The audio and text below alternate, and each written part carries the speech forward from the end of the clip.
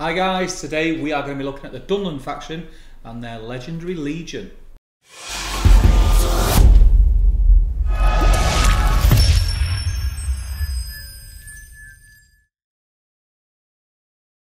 Hey guys, how you doing? I'm Top Table Steve. And I'm Top Table Ben. And as we said previously, we're going to be looking at Dunland today. We are indeed. So we've done a couple of faction reviews already on the new Legendary Legions from War in Rohan. So this is one that we were kind of looking forward to getting our teeth stuck to. And it's an army that I'm quite excited about as well. We're both excited. We're both building this army. I think everyone's building this army. It's just beautiful, beautiful models. So yeah, we're going to just get stuck in straight away. So should we, before we jump into all the new stuff, should we take a look at the older models and the older profiles from the Lord of the Rings rulebook? So first up, one of the first profiles that we'll look at is one of the, well, probably the most well known from the Dunland list, which is Thryden Wolfsbane. Yeah, so this was a Games Workshop creation. Yeah. He doesn't appear, he's not sort of canon Tolkien character as such, but he's a bit of a unique hero kind of in the in Lord of the Rings SPG. So let's have a look at his stat line. Yep, so he has a move value of 6, as all men do. Fight 5, 4+ shoot value, strength 5, defense 5, 2 attacks, 2 wounds, courage 4, and he is 3/2/2. His wargear is armor, sword, and 2-handed axe. Yeah, absolutely. Heroic actions. He has strike and strength. That's sort of he's showing you his characteristics as he's a bit of a beefcake. He's there to smash things up. He is indeed. He's got access to a horse for 10 points, which is key. Yeah, absolutely. When he's only got 2 attacks, you kind of want that extra attack, knockdown, and extra attack. He has a couple of special rules. So first up, he has got Mighty Blow, which is essentially when he does 1 wound, he does 2. Yeah. So basically, he's doubling every wound that he does. So that can be very, very tasty. He's also got Lord of Dunland, which means the range of Thryden's standfast is 12 inches. So that's it's decent. Decent one. You know, that's half the battlefield, essentially. Yeah. You know, especially with low courage warriors, he is quite useful to have quite sort of late into the game. Yeah. So interesting profile. Strength 5 is good, and fight 5 is decent. Very good. Low defense, defense 5. Yeah, but that's I think something that we will come to see when we look at the rest of the Dunland profiles as well. Yeah. But he's a decent hero. He's kind of a mid tier hero. He's not kind of excelling. He's not kind of up there with the Aragorns and the Boromirs and things. But he is a decent mid level hero. Yeah, he's one of those characters I find that whoever you speak to, you kind of have just like a bit of a shining light for him. Even though he's not fantastic, he has his flaws. He's not real Tolkien, he's GW made, but there's just something about him and his profile. It's really cool. The model's nice. Yeah, absolutely. And he can do some really cool stuff in game if you play him right. He can indeed. Let's move on to the next profile. Next one's a little bit more straightforward. This is the Dunlanding Chieftain at 55 points. He's got a move value of 6, fight 4, strength 5, defense 5, 2 attacks, 2 wounds, courage 4, 2 might, 2 will, and 1 fate. He has got armor, dagger, and a 2-handed axe, and he's got access to heroic march, as all kind of standard captains do. He has got the option for a bow, and he can swap 2-handed axe for an axe and a shield. So take it up potentially up to defense 6, but obviously losing the ability to go 2-handed, which at strength 5 could be pretty good. And you know, fight 4, he's not the best. No. You know, and he's not going toe to toe with kind of elves or anything like that. But actually, if he starts wounding, you know, strength 5, going 2-handed can be pretty lethal. Yeah. So a couple of warriors that are in this army list as well. We've got Dunlanding warriors. Yeah. Their stat line is as follows: fight 3, strength 4, defense 4, 1 attack, 1 wound, courage 3. They have an armor and axe, and they have the options for banner, shield. They can swap the axe for a dagger and a bow, or dagger and bow, or a 2-handed axe. So pretty standard profile. I think the only thing that really stands out there is that the strength 4, which kind of makes them stand out from a lot of the average men profiles, and you know, it kind of puts them slightly better, I would say, than men of Rohan. Yes.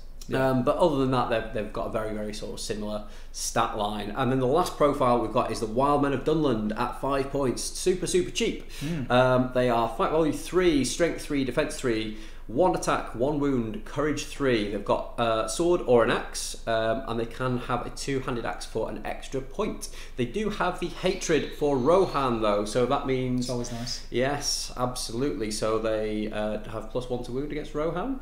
Not bad, not bad. They're super cheap as well, really cheap. They're almost on par with goblins at that sort of price. So you can tend to sort of hoard these guys out. They look amazing as well. They're cool. They're really cool. Beautiful models. Old school, really old school models. They are pretty cool. So those are some of the old profiles. But I think where we really want to have a look at is kind of all the new profiles and all the new goodies that have come along with the new Warring Rohan supplement. Before we move on to the new profiles, let's have a quick look at some of the strengths and weaknesses of Dunland. So first up, they are high strength. So as we've already discussed, the heroes are pretty high strength. So the Chieftain is strength 5, Thread is strength 5, and the Warriors are strength 4 as well, which is pretty good compared to similar sort of priced and similar profiles out there. They've got very varied warriors, so they've got various types of warriors. They've got obviously loads of different tools that they can utilise on the battlefield. They've got some new cavalry, some new Huskarls, and they've got the warriors and they've got the wildmen.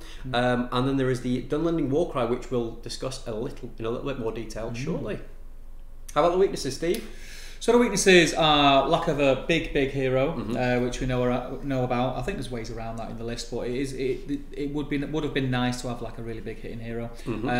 Low courage pretty much across the army. Even their main heroes are not high courage Striders, only courage 4, and then a low fight value as well. This for me is a horde type army. You're taking quite a lot of makes a lot of sense. And I think there are a few little buffs, here and there that some of the heroes might provide. So let's take a look at the new profiles and see if they make a difference to this army. So the first profile we're going to be looking at is Gorulf Ironskin at 70 points. This is a beautiful model, isn't it? Absolutely stunning. Dean Broadway picked these up for us, didn't he? From Throne of Skulls. Made my day. He absolutely made my year. Made my 2019. So he is fight 5, strength 5, defense 5, 3 attacks, 2 wounds, courage 4, 3 might, 1 will, and 1 fate. He has got armor, 2 axes, and a dagger. He has got access to 3 different heroic actions, which are heroic strike, strength, and defense. And he has got a special rule, which is Iron Skin.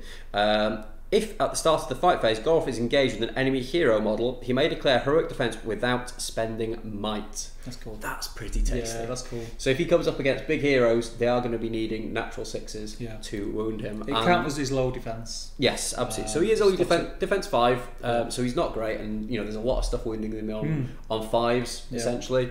Having that there, especially when he's coming up against heroes or lower level heroes, that is going to be very useful for him. It nullifies his Achilles heel, doesn't it? Yeah, it does. It does. Obviously, against shooting, he's still going to be fairly weak, and you're going to be wanting to keep him in your back ranks until your lines hit. But I think that's quite a useful one. It will make him a little bit more survivable, I reckon. You will probably be wanting to spend. He has got 3 attacks, so you will probably be wanting them to do heroic combats and things like that. And it does mean that you will be able to potentially keep your might back for later in the game when you might want to call heroic combats or heroic moves, so utilising that might for other things other than calling heroic defence. Yeah, I like that profile, that's cool. So do I. Let's move on to the next one, which is Frida Tallspear. So Frida Tallspear, her stat line is fight 5, strength 4, defence 6, 2 attacks, 2 wounds, courage 4, and she's 3/1/1. She has armor, shield, spear, and a dagger. Heroic actions that she has access to are heroic defense and heroic strength. She has a couple of special rules. Readied stance. Cavalry models do not gain the extra attack or knock to the ground bonuses when involved in a fight against Frida Tallspear or one that she is supporting. That's amazing. It's really good. Really cool. So for me, first of all, I'm seeing that as like a hero stopper. We know how valuable horses can be. If they're not getting that kind of any of the knock to the ground bonuses, they're not getting potentially the extra attack. Are they not getting the extra? Yeah, they're not getting the extra attack. So actually, it's a 3 attack hero charging in is getting 4 attacks. All of a sudden, they're back down to 3, and it kind of weighs the battle back in your favour a little bit as well. She's fight 5 as well, so she can hold her own against kind of mid-level heroes, which is really good. Get her in a bottleneck, no cavalry's getting through. Yeah, exactly.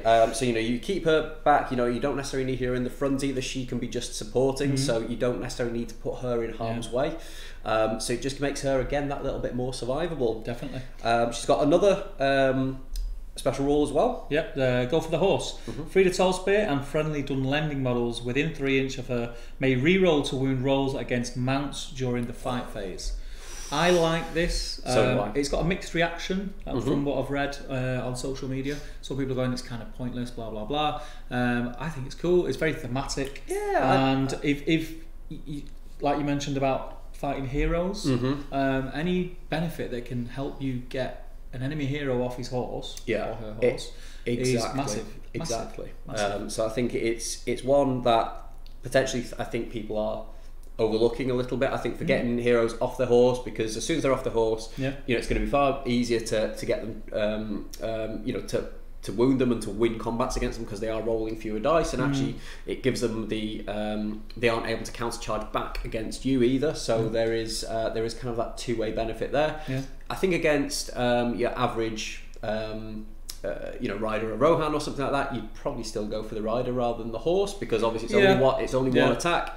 But what it does do, I think, is it's 3 inches, so it's 6 inches all in all. It kind of, if you've got an area where you might have an objective or another character that you want to protect that you don't want to die and you don't want your enemy's heroes getting on them, you put them there. They're not going to risk their leaders losing the horses. No. So they may go in with the normal cav, but it's going to, basically what I'm trying to say is it's going to make your opponent think about where they charge their heroes in. So if there's an area you want to protect from that, stick her in it, and they're going to think twice about doing it. Yeah, absolutely. That's the good thing about it, I think. Absolutely. So she is very, very cool, and again, another beautiful model as well. I'm really looking forward to getting this one painted up. Last hero is the Wildman Oathmaker, and this is the guy that you see slitting his hand when he's talking to Saruman in the Two Towers films. He has 55 points. He is Fight 4, Strength 4, Defense 4, 2 attacks, 2 wounds, Courage 4, and with 3 might, 1 will, 1 fate. He's got access to a dagger and a heroic strength as a heroic action. He does have 2 special rules, which are Fearless, which is great, really useful, and Hatred for Rohan. So slightly situational. It means that only if you face up against Rohan, great. If you're not up against Rohan, then you haven't really lost anything. Very thematic though. Yeah, absolutely. He does have a few special rules. We will die for Saruman. All Wildmen of Dunland included in the same army as the Wildman Oathmaker gain the Isengard keyword for the duration of the battle. So that's really useful. The Isengard army bonus will apply to them as well. So it means that you have to lose 66% of your models before you start taking courage checks for being broken. Which, being a low courage army, is very handy. Absolutely. Plus, if you've got a lot of wildmen, you could potentially hoard out the army to some extent as well. So that could be very, very useful. And then the last special rule is Blood Oath. Friendly wildmen of Dunland within 6 inches of the Wildman Oathmaker gain the Fearless special rule. So again, for a very low courage army, it is very useful. So it's 12 inches. It's 12 inches, yeah. And if we think about how many fear-causing models and armies there are out there these days, that can be very, very useful. Very cool. Very cool. So I think we'll see him fairly often in armies. I think he could be quite useful. And it's another fantastic model. And I think this model really captures that scene from the film. No mistake in him. No, absolutely. He's really cool. So I'm looking forward to getting him painted up as well. So should we move on to the 2 new troop choices for Dunland? So what's first, Steve? So we've got a cav option now for Dunland in Dunland in Horseman, which is very cool because it used to just be Thryden who was the only cavalry option for the Dunland army. So this is very, very nice. They are Fight 3, Strength 4, Defense 5, 1 attack, 1 wound, Courage 3. Wargaze armour, shield, horse, axe and dagger. Special rules: slay their horses. Whilst they have the cavalry keyword Dunlanding horsemen, re-roll 1s to wound against mounts. Again, it's kind of in the same vein as Tilda's, not Tilda's, what's she called? Frida, same thing. It's in the same vein as that. It's aimed at a thematic force that is you know, they've been in combat with Rohan for many years. Surely over time they would have picked up some ways of combating the you know, the horse lords. Yeah. So yeah, that's really cool. I think again, like I said, you know, if you were going up against you know, your normal cavalry, I think you'd probably still go for the rider most of the time, maybe. Yeah. But I think, you know, if you're going up against heroes and you just really want to get them off the horse, you know, that could be quite a useful one, just to make sure that you get that extra little bonus and extra little chance. But a cool thematic rule nonetheless. Like and at 12 points, they're relatively cheap. Really nice minis as well. Yeah, they are. Really, and I don't think you'll see loads of these in an army. You'll see 4 in mine. Yeah, I think you'll see. I think you'll see 4 in mine as well. I don't think you'll see loads of them, and I think that again is thematic because they're not horse lords themselves. No. You know, all the horses that Dunland are meant to have had are ones that they've stolen from the Rohirrim. Yeah. So let's move on to the last 2 new profiles. My apologies. We've got the Dunlanding Huskarl, which is 11 points. Fight 3, Strength 4, Defense 5, 1 attack, 1 wound, and Courage 3. They have heavy armor, Dunlanding War Axe, and dagger. So the Dunlanding War Axe can be used as either a spear or 2-handed axe. So this is very similar to the Axemen of Lossarnoch. Yeah. So they, you know, that gives them that little bit of extra versatility. So they can either spear support, and one of their other special rules, which we'll come on to in a sec, can be very, you know, useful, and you can make use of the spear supports with these guys as well. And being able to go 2-handed just means that they are that little bit extra hard hitting. Couple of special rules. They've got bodyguard, so make sure that they are hanging round. Yep. You know, again, going for low courage models. As long as the hero is still alive, bodyguard is there to keep them around. And they've got favour of the war chief. Dunlanding Huskarls supporting a fight within 3 inches of a friendly Dunlanding hero may gain +1 fight value for the duration of the fight, bumping them up to fight 4. So that's quite useful. Yes. You know, there is an abundance of fight 4 out there now. Yeah. And I know, playing a predominantly fight 3 army, I know I tend to struggle even winning combat some of the time, so this just redresses that balance. And you know, even if it comes down to a re-roll or a roll off between the 2 armies, at least it kind of gives you that extra little chance of winning the combat. At 11 points, I think there's been a lot of discussion online about how these might be slightly overcosted, but I think what people are missing is how these guys work within this army. I think in another army, maybe they might be a little bit overcosted. Yeah. You know, when you compare them to some other profiles out there, such as the Citadel Guard or Guard of the Fountain Court, so which are sort of similar priced models, you are getting that a little bit more bang for your buck. Yeah. But I think with the extra bits that these guys can do and the army that they kind of fit within, I think they are very reasonably priced. Well, they're strength 4. They have the option to go 2-handed if they so wish. Yeah.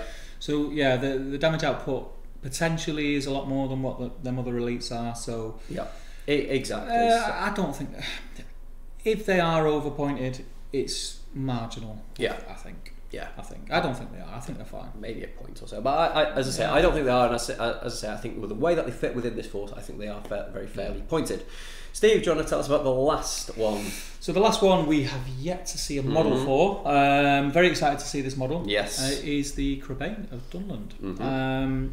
They are a bird infantry warrior. They're 20 points.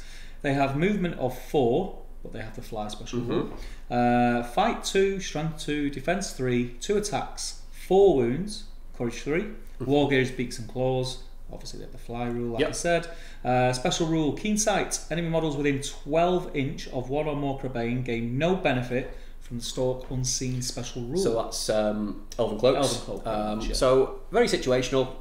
You know, I don't think I've come up against that many Elven Cloaks. No. And I don't think it's something that we tend to see. I think that a lot of people seem to think that they are slightly overcosted, maybe. But you know, it's still, nonetheless, it is still a fairly useful special rule. And there is one more special rule that they got, which I think is slightly more interesting. Yep. So Cloud of Birds, it's called. Shooting attacks will only ever hit a Crebain on the roll of a natural 6. That's pretty cool. Yeah. That's pretty cool. I spoke about this in a previous video as well. For me, they are a pin cushion for arrows. With the fact they have 4 wounds and they can only be wounded on a natural 6. They are hit on a natural 6. Hits on a natural 6. They are the kind of model that you can just sort of sit them at the front and it will allow your army to move forward, which helps with a Dunland army because they're low defence pretty much across the board. I think you're missing a trick there, because actually it may. I think because that will, if you have something behind them, it's going to be making them easier to hit. So for me, because you might only be hitting on a 4+ whatever's behind them, and then you're taking it in the way for those guys if they're in front. True. The way. There's two ways that I can see these guys being used. I think first off, because they've got fly, objective grabbers. Yes. So it means that they can fly over, and then how frustrating is it when you've got one guy sat on your objective and then he is taken out by an arrow, so you lose that objective. These guys, even if your enemy's going to be shooting at them, it's going to take them a long time to A, whittle down the 4 wounds, and B, to even hit them. True. So I think that's one way to use them. The other way that I potentially see these being able to be used is because they've got that fly, they can fly over the battle lines. And if you've got somebody that is, that you want to trap and that you want to make sure that you're killing, you fly, you keep them at the back, you charge everybody in, and then you fly them over and pincer them in behind, make sure they can't move. Even if your enemy is planning for you to do that, it still means that they have to move other models behind to as a blocker. And I think that's and then they've got to inflict 4 wounds to get rid of. Exactly. And I know they are only defense 3, so a lot of things are potentially wounding them on 4s. It may be even 3s. A lot of stuff. But I still think that you can use them to trap those models and be useful. And I think anybody inexperienced that's coming up against you will not will not know what's hit them when that happens, and all of a sudden you've got Tilda supporting a couple of warriors with a Huskar with her, plus then the Krebine supporting behind that as well and trapping them. All of a sudden you've got so many dice being thrown at that combat that actually two attacks is very handy. Yeah, exactly, and it just really helps you win that combat. So that's how I see them being used, and that's how I think I will be using them in combat. So we've discussed all the new profiles and the old existing profiles. Shall we have a quick look at the Dunland Legendary Legion? Let's do it. Okay, so moving on to the Legendary Legion for Dunland. It's called the Army of Dunland, and basically everything that we've spoke about previously in the video is available in the Army composition. Yep. And there is some additional rules and special rules in the back. Yep, so additional rules. The Army of Dunland force must include Thride and Wolfsbane. Thride and Wolfsbane is treated as a hero of valour and is always the army leader. What does that scream out to? So that's 15, so you have to... Screams out horde. It does, yeah, so you can take a lot of warriors with him, which is really, really cool. Some of the special rules. Death to the Forgoil. Forgoil is the Dunland name for Rohirrim. Friendly Dunlanding models gain the hatred for Rohan's special rule, which is good, because not all of the warriors and everybody had hatred. So it means it's army-wide. It means it's army-wide, which is good, especially if you're coming up against Rohirrim. As I say, very situational in a tournament, so how many Rohan armies are you going to come up against? There's quite a lot of them out there, don't get me wrong, but it's not going to be worth it in every game. You've got Dunlanding Pride. The range of banners in this army is increased to 6 inches. I think that's pretty big. Good. That is really, really pretty big. You basically, it's like I've always said it's like just gaining an extra dice, an extra attack. Pretty much. Yeah. For the dual roll, which is arguably it's like having 2 banners basically, isn't it? So you're not how much is the banner? 25 points ish. Essentially you're saving you're essentially saving yourself an extra 25 points in there, which is fantastic. And then one of the last special rules is Dunlanding Warcry. Once per game at the start of any fight phase, Thryden can declare that he is using this ability. Until the end of the turn, friendly Dunlanding models within 12 inches of Thryden gain a bonus of +1 to wound when making strikes. Amazing. It's so cool. Amazing. So as we were talking about with the Krebane earlier, if you've got a couple of those that you are using to trap some models, and you've got Frida Torspear in for the fight 5 and things like that, plus then you get +1 to wound when making strikes, you can really, really do some damage to models that are kind of trapped. So I think and because you've got that horde, you can hopefully kind of wrap around your opponent's army as well. So I think that is absolutely outstanding. Like that. How many times have you been in a game and you've got to a point, probably last third of the game, and it comes to the combat phase, and you look at the board and you think to yourself, if I have a good round of combat here, Yeah. I've got this. Exactly. But it's one of those, do you, or if you're thinking about examples of like hold ground or something like that, all of a sudden you're kind of neck and neck in terms of numbers around the middle. You bust this out and you just decimate half their or a good chunk of their army in one turn. And then all of a sudden you're on a really kind of good footing for winning that game. Then I think that's probably the big hitting rule. It's very cool. It is only once per game, don't get me wrong, so it's not as though you can keep using it, and it's not as though it's gonna come into play turn after turn after turn. I don't think it should. No, absolutely. I think it's very cool. It is a very cool rule, and I think it's got a defensive side to it as well, because if your opponent knows you've got that, they're going to be very cautious about showing their hand and too soon and getting into a lot of combats and committing too much in case you decide to call it. So I think it will help you kind of dictate when that happens and kind of where the combats happen, where your opponent is charging into you. So overall, do you think you're going to be using this army? 100%. Yeah. Just purely for the cool factor. Yeah, absolutely. I think the models are absolutely fantastic, which we've already discussed. We absolutely love all the new stuff. Really looking forward to seeing the new Krebane.